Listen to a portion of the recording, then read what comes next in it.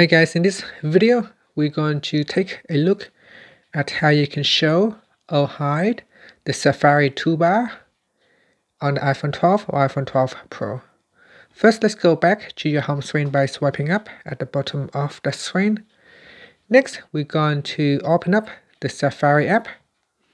Next in here, you want to bring up the address bar and then you tap on the zoom button or the double A button right next to the address bar.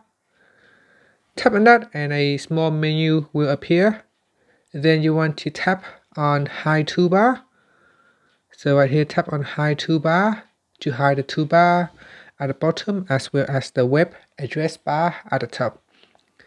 Now if you want to bring it back, what you need to do is simply just tap on the top here, kind of like double tap to bring it back. And once it comes back, you can continue to operate your Safari browser as normal. And that's it. That's how you can show or hide the toolbar in Safari on the iPhone 12 series. And that's it. Thank you for watching this video. Please subscribe to my channel for more videos.